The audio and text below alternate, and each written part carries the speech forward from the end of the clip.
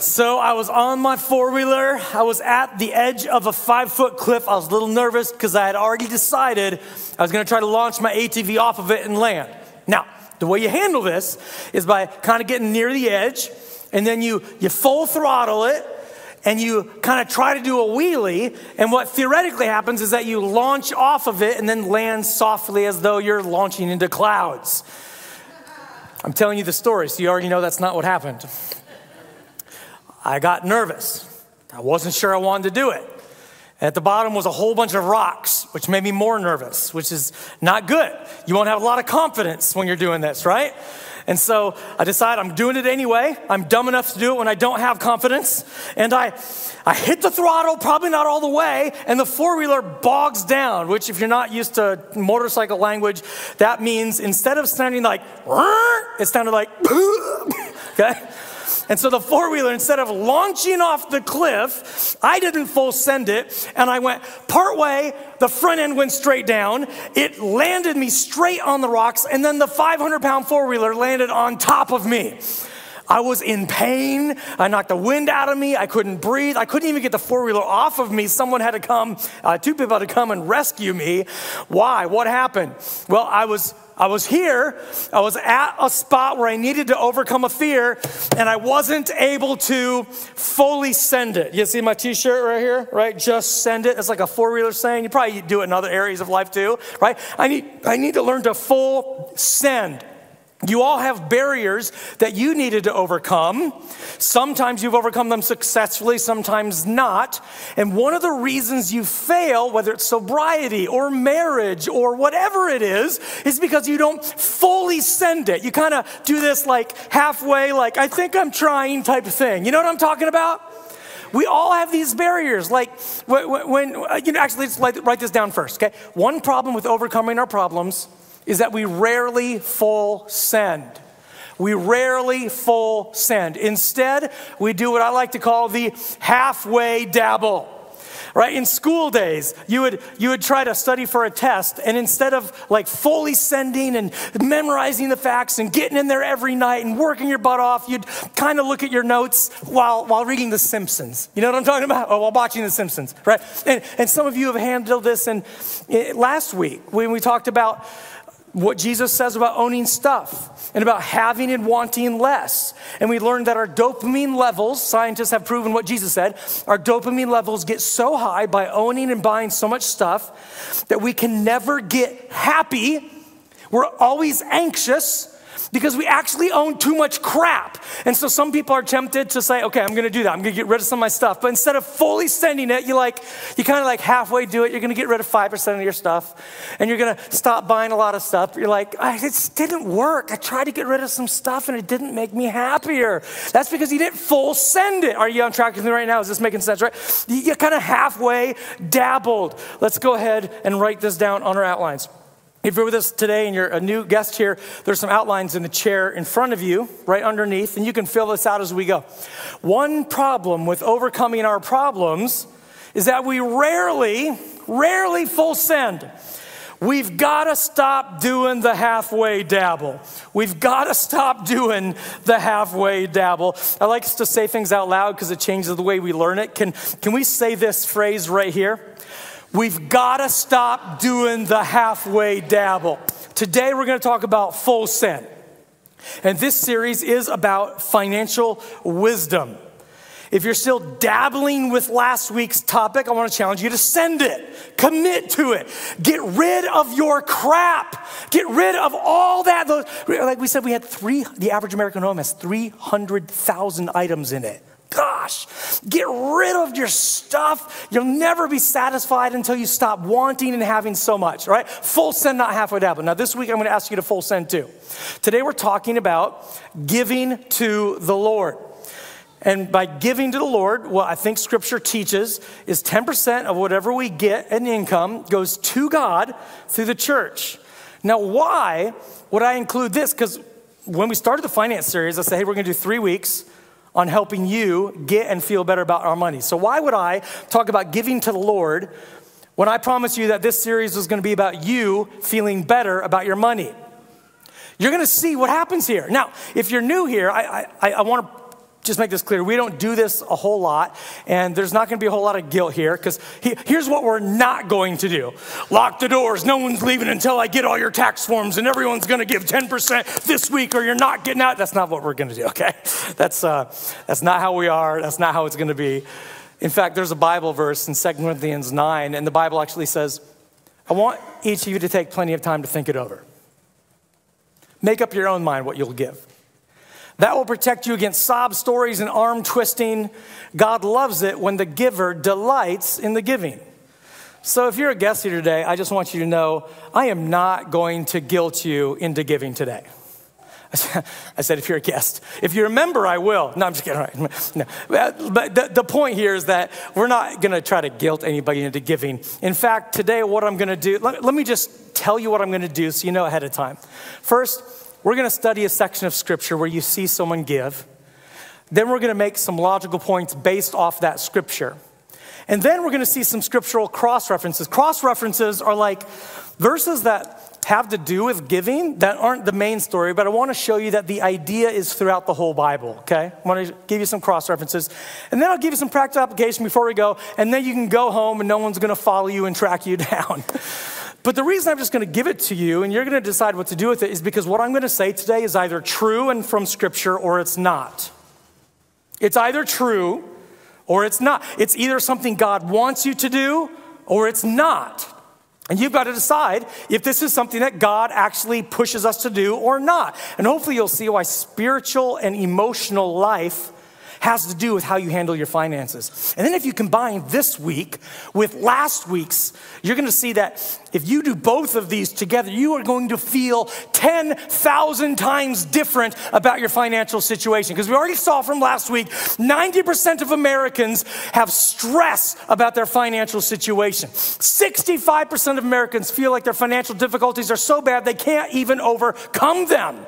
So today, I am not going to add stress. Today, if you follow through, it'll actually remove stress from your life.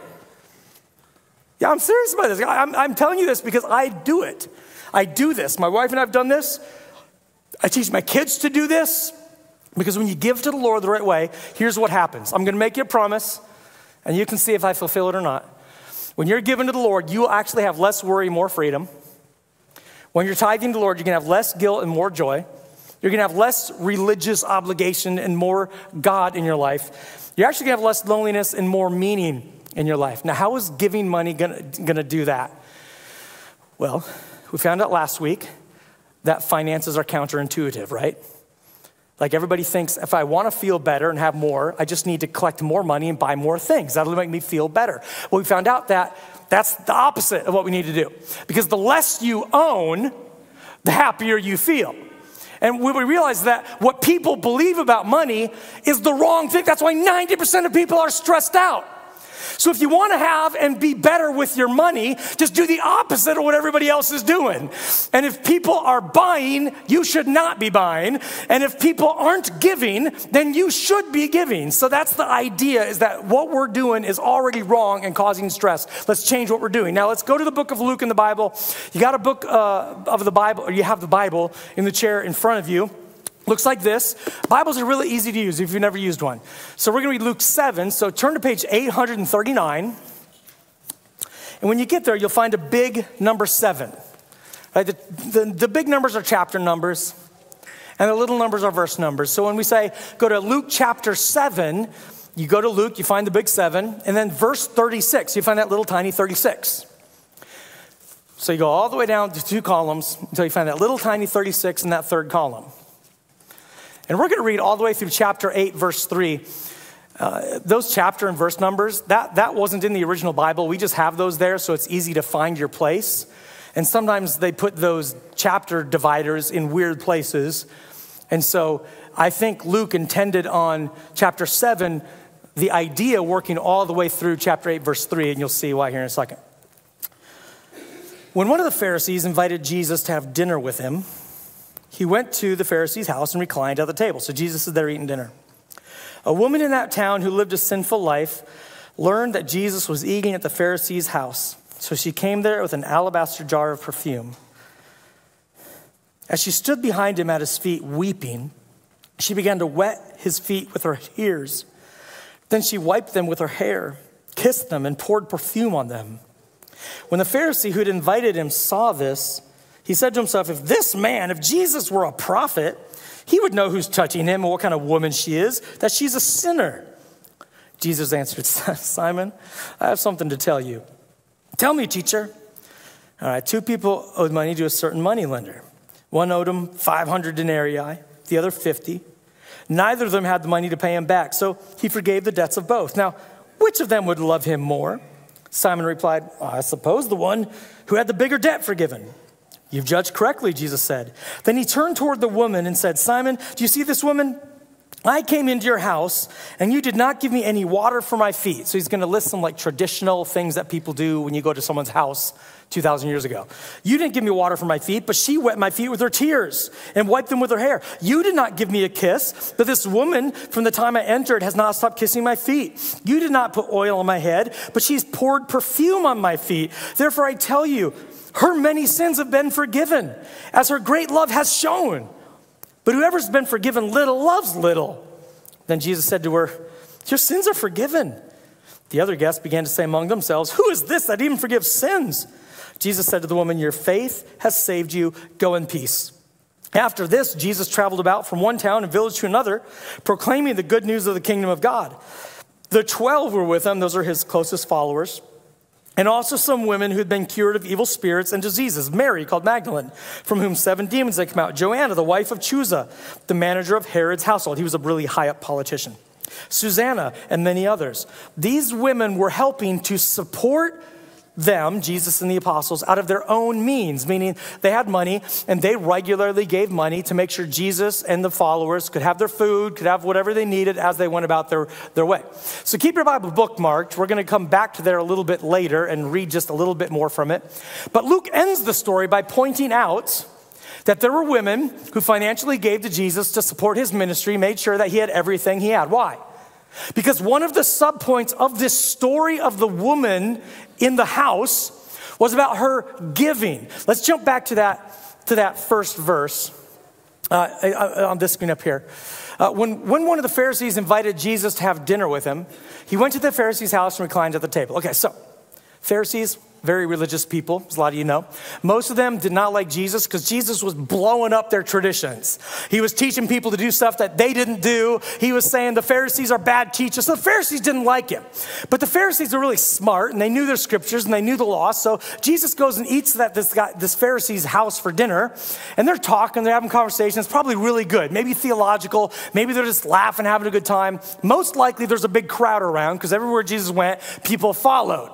And then all of a sudden, in the middle of this conversation, in the middle of this crowd, a woman in that town who lived a sinful life learned that Jesus was it. So she found out Jesus is there at the Pharisee's house. So she came there with an alabaster jar of perfume. Okay, so this big crowd is there, and this woman barges in. She's lived a sinful life. What does that mean? Well, people traditionally say maybe she was a prostitute, but that's not what it says, right? We don't know what the deal was. Maybe she was a prostitute. Maybe she was something. All we know is that people in town knew her. Oh, Gretchen's here. Great. You know, she had this reputation as being a bad person.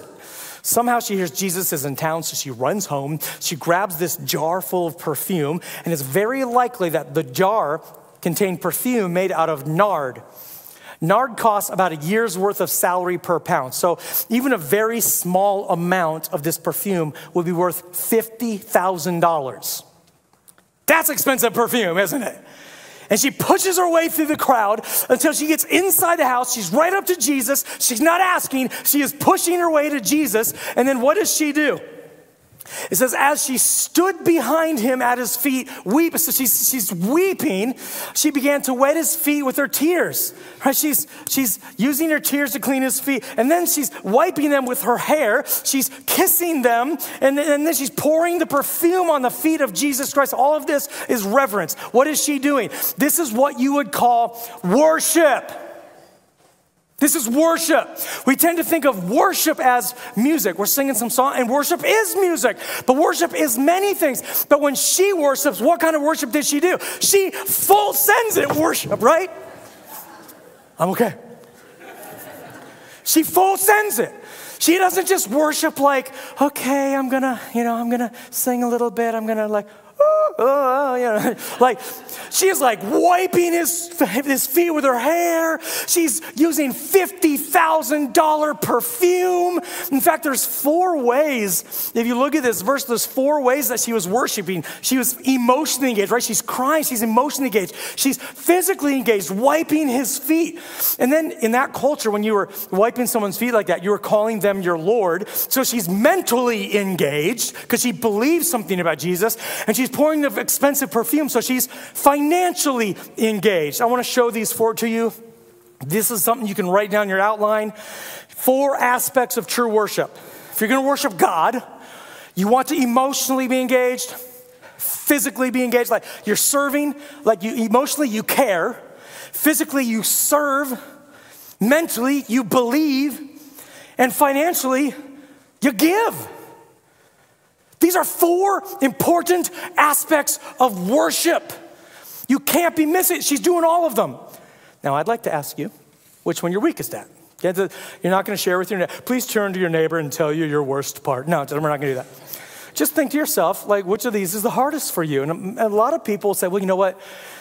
They naturally gravitate toward like, emotional. I don't get emotionally engaged enough. Or maybe, maybe I don't believe hard enough. But really, the honest truth is for most people, the financial is their hardest aspect of worship. In North America, only 5% of people give to God weekly. Only 5%. We got that chart? Only 5%.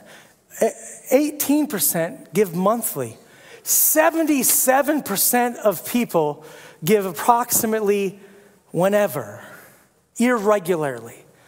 But that's not full send worship. That's halfway dabble. And someone's thinking, I can hear your brain.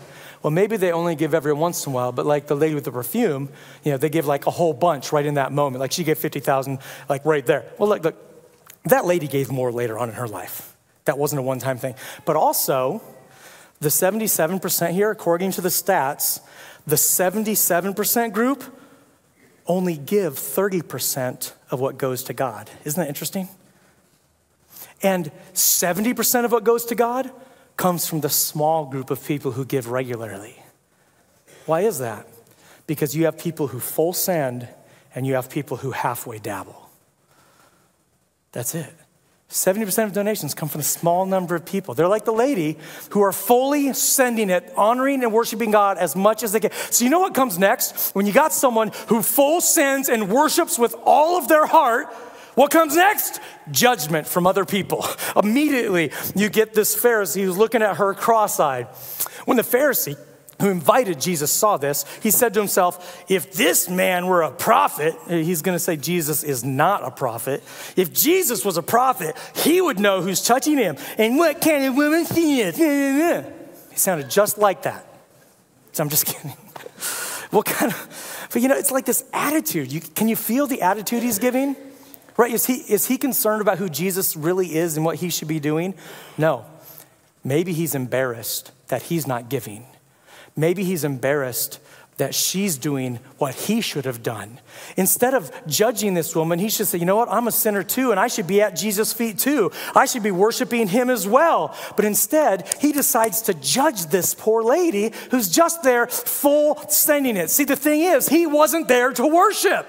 He was there to get something. Let's write this down. The Pharisee had an attitude problem. He didn't like sinners, and he wasn't there to truly worship Jesus. He wasn't there to worship Jesus, and that's why he couldn't just appreciate the powerful worship moment happening in front of him. There's another scriptural story where a different lady was washing Jesus' feet with really expensive perfume. And Judas, the fake disciple, who turned Jesus in and got him killed, Judas, he said, you shouldn't be using that perfume to wash Jesus' feet. We should use that money for poor people. One of the biggest differences is the attitude of a faker and the attitude of a true Christian when it comes to money. One of the biggest differences between a faker and a true Christian is their attitude about money. And in this case, their attitude about giving other people, giving their money. Sometimes people don't like when others give. Let's write this down. Money is the great divider between true worshipers and fakers. Whether you have a lot or a little, the question is, do you give God what he is due in your life? Does God come first, or does he get leftovers after someone else? You know, last week's sermon was called Overdrafted, and we talked about this. My biggest money problem is that I think money is the problem. If I change the amount of stuff I have and want, then my worry, anxiety, and desire will change. All right, so the practical application of this from last week, if you weren't here, was get rid of your stuff. Right, the average American home is 300,000 things. We already said that. You got to get rid of stuff because the more you have and the more you want, the worse you actually feel. Having too much stuff is an obstacle to your happiness. So you have to have an attitude change that says, I'm going to fully send it. I'm going to stop buying and shopping all the time. I'm going to stop owning everything. I'm going to have less. And my attitude about owning things needs to change. Well, today an attitude change needs to happen too. There are two kinds of attitudes when it comes to giving Lord money. It's that I love God and I'm going to worship and I'm going to serve and I'm going to know him better and I'm going to passionately give to him like that lady did. Or I'm going to question him. I don't know. Why would he want me to do that? I'm going to doubt, can God actually take care of me if I give him what he owes, what I am supposed to? Or whining, I just don't want to do it. Or stingy. Some people are like, well, I'm not a stingy person. You know, I tip waitresses really well. That's nice to know that you tip waitresses. What about your God? Right? I mean, you can't really call yourself a generous person if you're leaving God out of the equation. Let's write this down. My attitude likely puts me in a category of loving God, worshiping, serving, and giving. Or my attitude puts me in a category of questioning, doubting, whining, and stinginess. You're either one or the other. Someone messaged in and said, the cravings of the sluggard will be the death of him. That's a good verse for last week's sermon, right? We crave things. And our cravings actually end up killing us. So we need to have a different attitude, right? So the attitude, back to today's stuff, the attitude, which attitude are we going to have when it comes to giving to the Lord? You're either one or the other. And your inclination might be to say, well, I may not be great at passionate giving, but I really worship and sing really loud. Or I might have some doubts or be a little bit stingy, but I really know God very well. And I would suggest that's impossible. If you remember the study from last week about the people in the coffee shop, let me explain it really briefly for those of you who weren't here. They did a study on people who consider themselves lucky or unlucky. And lucky people would go into a coffee shop and they would talk to people and they would make business deals and they would strike up conversations and they would end up having all these crazy things happen just because they talked to strangers. And people who consider themselves unlucky were put in the same coffee shop and they would read their book and then go home and talk to nobody. And the reality was, being lucky was something that happened to them because of some behavior deep inside of them, right? And so we compared it to the trees.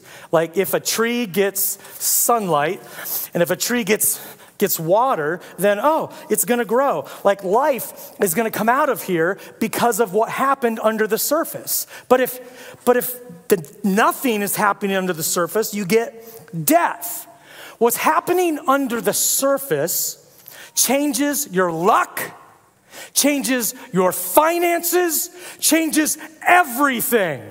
In fact, what you believe and think, your attitude on the inside will always come to the outside and affect your real life. In fact, this is important. Let's write it down. The attitude on the inside always shows up on the outside. The attitude on the inside always shows up on the outside. Can we say this? The attitude on the inside always shows up on the outside. Whatever's inside will come to the surface.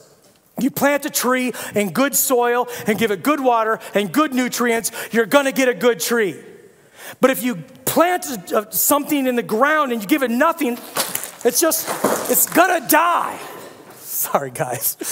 It's going to die, right? This tree will never come to life because it didn't get what it needed. And you cannot say, well, I love God so much if that's not what's going on the inside. And what goes on the inside will come to the outside with your worship, with your knowledge, with your money. The plant can't full send and produce fruit because it can't even full send and produce fruit if it gets a little bit of nutrients here and there, which is some people's habit of giving, right? A little bit here and there when I can. No, like you see it's all over in the book of Proverbs in the Bible. And this is why the woman pouring perfume lived the way she did. She was forgiven so much that on the inside she really loved Jesus, so she could full send give because she felt it on the inside. Is this making sense? Right? She felt it, so she did something about it. Last week we also talked about neuroadaptation and how your brain gets used to things like your level of dopamine. And your brain adjusts to the current level of dopamine you have. And if you own too many things, your dopamine level goes too high, which means you need even more and more and more just to feel happy. And that's why you got to get rid of stuff. So your brain neuroadapts to a lower level of ownership. And then all of a sudden, taking a walk with a loved one makes you happy again. Right? You got to lower that level of dopamine. And what you want to do is not get dopamine from things on the outside.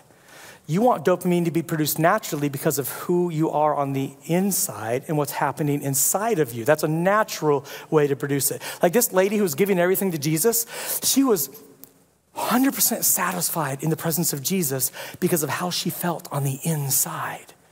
Her brain was producing dopamine in that moment, not because she found some trinket, but because her mind and her values and her soul had all lined up. Her moral choices had all lined up to worship Jesus in that moment. You would actually be a happier person if instead of worrying about money and owning stuff, your brain and desires and your moral compass about what God deserves all lined up together and you were giving instead of buying. So instead of shopping and going, I know I can't afford it, but I need more dopamine. I really need to get on Amazon, man. Facebook Marketplace is calling my name. By the way, did anybody feel guilty when they got on Facebook Marketplace this week, right? I jumped on there a couple of times and actually like, I can't do this now, crap, right? It just happens, right? It just happens. And so like you're jumping on and you're like, I can't do this anymore. Instead of like just naturally shopping, like we realize that can't give me satisfaction anymore. And you know what's funny? Is the whole idea about giving to God making you happier than shopping has been proven scientifically. Again, I love it when the scientists catch up to Jesus. There was a company that gave out loans, and they did a research project on money. My guess is that they just wanted to convince people to take out more loans, but they discovered something surprising. Givers are happier than buyers. By how much? This is how much. Those who regularly donate have levels of happiness as though they got a $36,000 raise. Could you imagine going into work tomorrow and your boss being like, hey, come in here. And you're like, okay, I'm going to give you a raise. Oh, how much? $3 an hour, that's pretty good. $30, $3,000 what? $3,000 a month. That's how much of a raise I'm going to give you. Like, you wouldn't believe it was real probably, right? Like, what is happening here? You go home and you wouldn't do it now because you've heard last week's sermon, but you go home and want to buy a new boat, right? You spend it all, like you'd be like, wow, this is crazy. You have this level of happiness by getting a $36,000 rate. But listen, scientists have found out that when you give God what he's due, when you give God 10%, your level of happiness goes up as though you got a $36,000 raise. Isn't that crazy? Listen, God's commands are for your good. They're for your good. Open your Bible back up. We're gonna love it because again, I love it when science catches up to Jesus, and this is what Jesus was telling us here.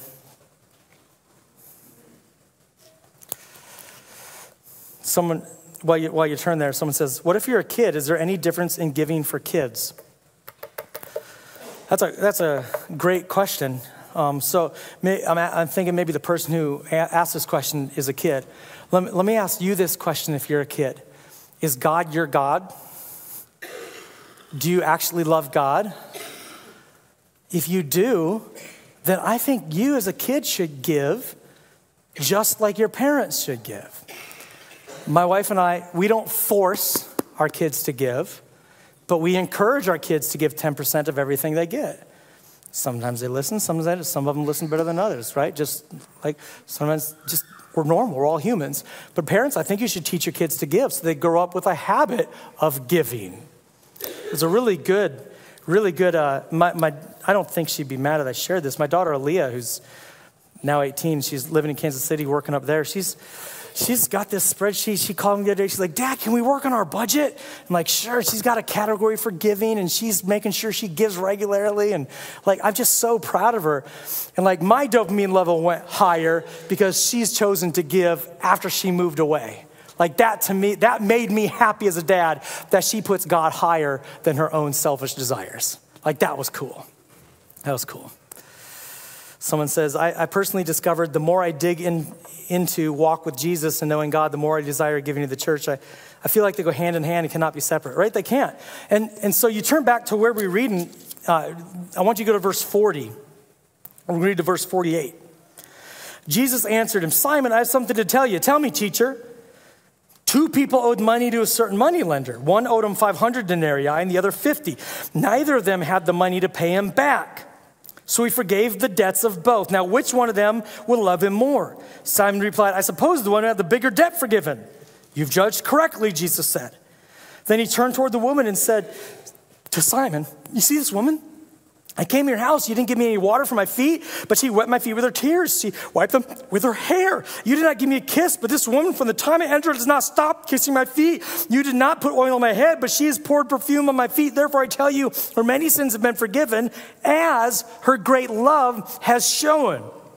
But who's ever been forgiven little loves little. In this story, Jesus is talking about these 2 guys got debts. One guy a little, one guy owed a year and a half worth of salary. That's how much it was.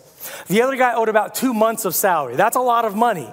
But one was way bigger than the other. And the Pharisees are like, well, the guy who was forgiven that much, he's certainly going to love more. And Jesus is like, yes.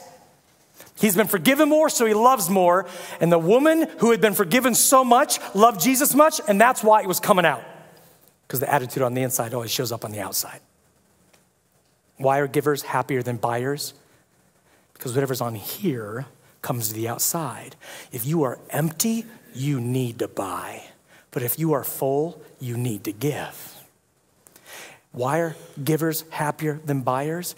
They also have something to be happy about. Their happiness is not based on external trinkets. Their happiness is based on the fact that they know a God whom they want to honor with their own wealth. Their happiness is based on something inside of them instead of something outside of them, which will be broken or stolen or fade away. Let's write this down. Jesus explains to the Pharisee that the woman loved and worshiped Jesus so much because she had been forgiven much. The inside was expressed on the outside. It always will be. Her joy in giving came from the inside, and it's 100% different than the joy someone gets from buying stuff. Givers are happier than buyers. Scientifically proven, Jesus said it, it's all through Scripture. And today, one of the points I'm making is that full send givers are the ones who are actually happier than buyers. Because as a follower of Jesus, when you know what you're supposed to give, you're not giving it, your body knows it, even if you're not acknowledging it. Whatever's on the inside comes to the outside. If you don't believe you've been forgiven, then you're not going to want to give. But realizing how much God has forgiven you will change your behavior. So what you do is you start putting God in the right place. And you treating him like the Lord in every area of your life. And that will 100% affect you, mind, body, emotions, and finances. So, like we said last week, get rid of your stuff. Stop wanting so much stuff. Stop shopping for so much stuff. And now you know you also need to bow down to God and give God what he's due. By the way, let's get into some of these cross references. Did you know that when you honor God with big generosity, that changes how God acts towards you? It's actually true. This is Luke 16. Jesus is talking, and he says, whoever can be trusted with very little can also be trusted with much. Can we just say that together? Let's read that together. Whoever can be trusted with very little can also be trusted with much. And then he goes on, he says, and whoever is dishonest with very little will also be dishonest with much. So, he says, if you've not been trustworthy in handling worldly wealth, who will trust you with true riches? And if you've not been trustworthy with someone else's property, God's property, who will give you property of your own? Wow. You only have a little bit right now? Jesus says, if I can't trust you with the little bit you got, why would I give you more? That's crazy. But Jesus said it. It's what's inside of you that matters. Jesus says, look, if when you just get a little bit, you're like, mine, all I have is a little bit, mine. He says, that is actually indicative of how you're going to be when you get more. If you only give a little when you have a little, you're only going to give a little when you have a lot. If you don't give when you have a little, Jesus said, then I just can't trust you with a lot.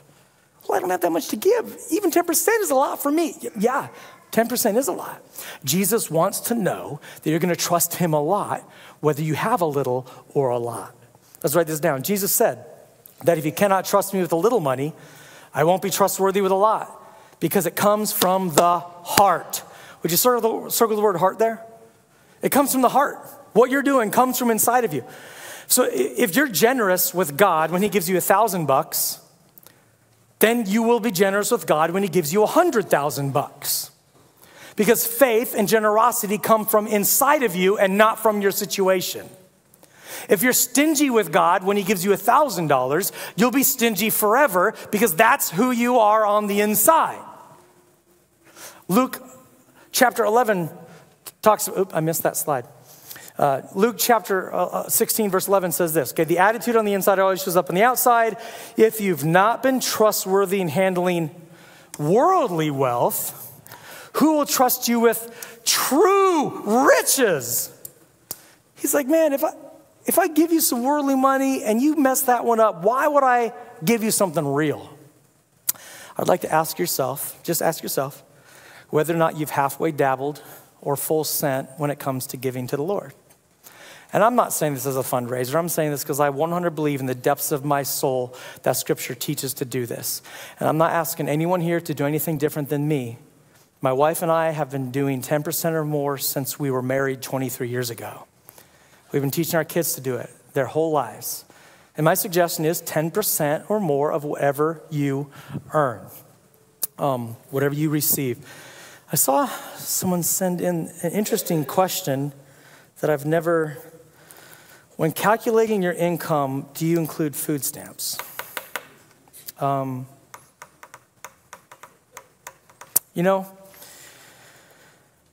don't know.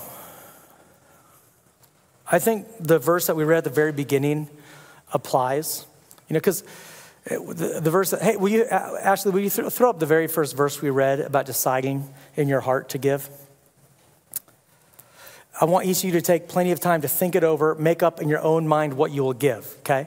Well, what's one of the points, why does it word it like that? Even though 10% is throughout the Bible, and I'm going to show you a little bit here, one of the reasons why I think it does say that is because some situations are sticky. Like, do you give off your food stamps? What about when someone takes you out for dinner? Technically, they just gave you $20. Do you then have to tithe? Like, I don't think, when someone takes me out to dinner, I don't go home and put money in an envelope for God somewhere. But when I get an income, I do. So I think the question for you is, do you feel like food stamps are part of your income that you should give to the Lord? Or is it like a gift that doesn't count towards that? I don't really know the right answer to this question. But I think inside your heart, you have a feeling one way or another, whether this is actual income or whether this is just something beyond that. And you got to make a decision for yourself. Same thing comes when people ask the question, should I give off my gross or my net income? You know what? I think the question is, are you going to full send and give? Not, is it gross or is it net or is it a food stamp or is it not? Like, are you going to give God what he's due? And if you decide gross, then fine. If you decide net, then that's fine. But whatever you do, just don't halfway dabble. Does that make sense? You got to make a decision in your mind and then you got to follow through on it. Let's go back here. These are some of the verses about 10%, just so you know where they come from. Abraham, Hebrews 7 talked about Abraham. Abraham is Genesis, right? This is like the very beginning of the Bible. You say Abraham gave God 10% of everything he had. It says that in Hebrews 7. So the very beginning, this is before Israel was a nation, before the guy who started Israel even existed. Abraham's already doing 10% as a standard. We get to Jacob. This is where Israel comes from. In Genesis 28, doing 10% here. Then it becomes a law in the nation of Israel, but giving 10% wasn't the law in Israel. You know what the law in Israel was? You give 10% to the priests, 10% to the temple, then 10% to the poor every 3 years, and then free will giving on top of that. So it was really 30 to 40%. And then Jesus reaffirmed the concept of 10% in Luke 11:42. And then the New Testament examples after Jesus, like in Hebrews 7:2, you see it multiple places where this idea of a tithe is reaffirmed. So this is why I say, I see it everywhere in Scripture. That's why I do it. I think it's a huge, our church does it. When anyone gives offering here, our church takes 10% of everything we have and we give it to another organization. And some of that money goes overseas to help other churches. Some of that money helps start new churches. Some of that money goes to a bishop so he can help manage all our churches around here. Because even as a church, we do this. I believe it's a biblical number. So interesting thing about 10% is some people say, but I just don't have very much. But the beauty of giving 10%, God did this in his wisdom, is that if you're wealthy, 10% is more. And if you're poor, 10% is less. Isn't that true? That's how percentages work, right? You remember 7th grade? Right? 10% though is still enough that it takes a sacrifice. Nobody can give 10% without changing their lifestyle. It's that full send attitude. You know, if you earn $2,000 a month, you're going to give God through the church $200. If you earn $10,000 a month, you're going to give God $1,000 a month or more. 10% is the number we see throughout Scripture. And I want you to be happier than if you got a $36,000 raise. Last week I told you, want less. Now I'm literally telling you, give more. It sounds like an old beer commercial, right? Want less, no, give more. like no. Look, but in Malachi 3, God's, do you all know what I'm talking about, the beer commercial? What was that? I shouldn't talk about it here. I got too many alcoholics. All right, Malachi 3:8. It says, will a mere mortal rob God? Yet you rob me, God says. But you ask, how are we robbing you? How are we robbing you, God? He's like, you're robbing me. You want to know why God accused them of robbing him? Verse 8 and 9 says, in tithes and offerings, you're under a curse, your whole nation, because you're robbing me. Then he says in verse 10 and 11, bring the whole tithe into the storehouse, that there may be food in my house. Test me in this, says the Lord Almighty, and see if I will not throw open the floodgates of heaven and pour out so much blessing that there will not be enough room to store it. So Malachi 3 is summed up with this idea. He's talking to the Jewish people as, you robbed God because you didn't tithe. Right? That's a fascinating thing. God considers it robbery. He says, do the entire thing, full send it. Then he says, I'll bless you if you do it. And then he says this crazy line, test me in this. Do you know in the Bible to test God is considered a sin? Do not test the Lord your God. But here he says, test me. This is the one place that's not a sin. Now we want to be careful. He was talking to the Jewish people and their nation. He's not talking to Americans. So if we all started tithing today, that doesn't guarantee America's going to get better. I'm very sorry. All right. It's just, I don't know why I did that. All right. Because this was to their nation. But if they all fully sent and tithed, their entire nation was going to get better. I think this is the crazy principle though, isn't it? The idea that the one place where it wasn't a sin to test God was with the money. He's like, I want to throw open the doors and bless you. You don't think I can do this? Try me, bro. God saw tithing as 10% as a good thing. Why? Because it comes from the inside and God is concerned with your inside. If you're giving a lot, it's because you love God a lot. But if you're halfway dabbling, that says something too, doesn't it? Let's write this down. Here's some practical application. How do I change my internal state so I want to give? I must recognize my sin, confess and ask forgiveness like the lady in the story, identify any obstacles that keep me far from God. What was it Jesus said? Whoever's been forgiven much loves much. If you want to be a better giver, first you have to recognize that you really need Jesus. Every single person in this room was a sinner who had done evil and rejected God with our behavior. If you agree with that, just say amen. We'd all done it, right? Every one of us. Jesus went to the cross to pay a price for our sins. God punished him instead of punishing you. Scripture says if you believe Jesus lived, died, and rose from the dead, and if you follow him, then you'll be forgiven for your sins. Then we got red cards in the chair in front of you. And if you want to be baptized and follow Jesus, let us know. It's the most important decision you'll ever make. But the first thing you have to do before you can be a good giver is to actually know that God has forgiven you and to follow him, to love him. The second thing you should do is, if you're already a believer, is realize you've got some obstacles here that are in the way of you loving God the right way. The Pharisee who refused to worship God, he saw Jesus just like the lady did. Why was he different? Something blocked his view of Jesus. He had a sinful barrier between. For him, it was unbelief. He didn't really believe in Jesus. For you, it might be porn. It might be mistrust of God or materialism. Whenever you find something blocking your way to God, you need to kill it. You need to kill it. You need to dump it, get rid of it. And then you'll have this path to walk to God because you'll be more full of love. So kill your sin so that you can love God fully. And then you actually have to decide to tithe. You actually have to decide. You have to do it. Full send all the way. Stop halfway down. I remember in college, I met this girl named Meadow. And it was my freshman year. I went to college to have a good time, not to meet a wife. And I met her, and right away, I was in love with her, and I thought, this is not good. And so what did I do for like the first year, 2 years of knowing her? I was like, oh, hey, Meadow, how you doing? Oh, you want to hang out? Wow, I really like you a lot. This is great. And she's like, how much do you like me? And I'm like, I got to go. Right? I was halfway dabbling for a long time. But then, you know what happened? She went on a date with another guy. Why'd you be like, woo? No, boo.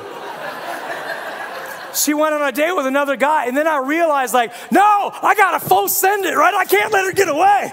And so I asked her out. Finally, I was like, let's be boyfriend and girlfriend. And I knew at that moment I was gonna marry that lady. I dated her for a year, then we were engaged for 9 months, and then we got married. That was like almost 25 years ago, and I've never looked back. Don't look back. Stop halfway dabbling with the Lord. In the chair in front of you, there is a card that talks about committing to the Lord with finances, and I want you to look at it. It's got 3 options on there. And I'm going to ask you to turn this into the red boxes, the same place you put your red cards. If you're ready to commit, then you do it. Fully send it. I'll commit to giving 10% or more of my income to God through the church for 90 days. Just try it for 90 days. And then you can send any testimonies about what happened during those 90 days to us. I want to hear them. There's another box that says, I already give 10%. And I'm going to continue to do this for at least 90 days. Again, send us your testimonies. The interesting thing about these testimonies, I've been a pastor for over 20 years. I really want you to hear this. I've been a pastor for well over 20 years. And I've never had one person come to me and say, I started tithing and it turned out bad. Never had that happen. But I have countless stories of people who said, I started tithing and you wouldn't believe what God did. I have so many. I want you to tell me what happens, because I think it's gonna be good. There's another box here that says, I'm not ready for a full send yet, but maybe. And I want someone from the church to contact me. So we have a number of couples in the church who I've talked to who said, I'll be there if someone wants to talk. And if you're kind of feeling like, you know what, I want to do this, but I don't know how to make it work in my budget. Or I want to do this, but I got some questions first. I want you to meet with someone. Now, I'm not going to lie. These are people who believe in fully sending it. They're not going to meet with you and be like, don't do it. No, they're not, right? But maybe you could meet with them, and maybe you have some questions that they could help answer. And if you check that box, they'll get in contact with you in the next couple of days and set something up where they can meet with you. Because sometimes it just takes looking at your budget differently. And sometimes it just takes a friend saying, everything looks safe. I think you're going to be okay. You know, and what I said at the beginning of this, I made a promise to you. When you full send give, you have less worry and more freedom, less guilt, more joy, less religion and more God, less loneliness and more meaning, right? Same thing as our dopamine. You're going to worry less when you're giving to God more. you're going to feel less guilt because you're not going to come in here and get this little twinge of like, oh, I didn't really get, no. You're not going to have like this conflict. You're going to know you're doing exactly what God asked you to do. And you're going to feel freedom to live the way you want to live with the rest of your money. You're going to have less religion. The Pharisee had religion, but he did not have God. You know what I'm talking about? So you're going to end up with less of this religious crap and more of God. You're going to less loneliness and more meaning. What does that mean? Well, that woman who knew Jesus, she actually knew Jesus. That Pharisee was the alone one in that room. I'm going to ask you right now, who do you think was happier, that Pharisee or that woman who Jesus forgave and who was just lavishing worship on Jesus? I think she was a happier person than he was. I think he was a stingy, greedy, angry little man. And you don't want to be that. Just let me ask you some more questions, then I'll finish up. We're almost done here. Someone says, when Gideon tested God multiple times, was that considered sinful? Okay, so there's a story about a guy named Gideon, and God tells him to go to war. And so he's like, this is a pretty big deal, right? And so he puts out this fleece out his front door. He's like, God, please make it so that dew shows up on the fleece, but not the grass. Then it happens the next morning. He's like, okay, God, I'm going to try one more time. This time, make it so that dew shows up on the grass, but not the fleece, just to make sure it's you. And then it happens. So he asked for signs from God, and God did it. Was it a sin? I don't think it was a sin because he wasn't testing God. He was testing himself to make sure he had heard from God. And there's a difference. He's like, God, I want to make sure that this is really you and not just me. So help me out here. And he's asking God for a sign. Now, that's not normally how you ask God for clarification. Right? Nowadays we have the Holy Spirit. You use the word of God. You use your wisdom, use your gut feeling, you use the community of people around you, and you use prayer. And if all those things line up, then you know that God's probably with you on it. Okay. That's a good question, though. Someone says, poor dead tree, we will replant you. Okay. All right. So look, let's get out of here. But what could happen to you if you show up, or if God shows up when you start to give? Like, you prove yourself with a little. What could God do now? Because he can trust you with a lot. You could have less anxiety and more happiness because you're putting God first with your finances. Could you imagine? You start overcoming your sin. You start giving God what he's due. You actually own less and have higher levels of happiness and lower levels of stress. And your moral compass, your religion, your love for God, your finances are all lined up perfectly. You are actually going to be a more satisfied person than you have been before. And then come back next week. Because next week we're going to talk about, so last week was overdrafted, this is overcoming, next week's overflowing. We're actually going to talk about how to actually save money, and we're going to look at some of the practices God teaches us that you actually have, not just own less stuff, but actually have more dollars. So be back here. Let's pray. God, we pray in Jesus' name that you'll help us to full send this, commit to you, and trust you. In Jesus' name. Oh God, if someone here's scared, I pray that you help them to overcome their fear and that you would show up in their life. You give them comfort about who you are and not about how the situation looks for them. In Jesus' name, amen. Have a great week.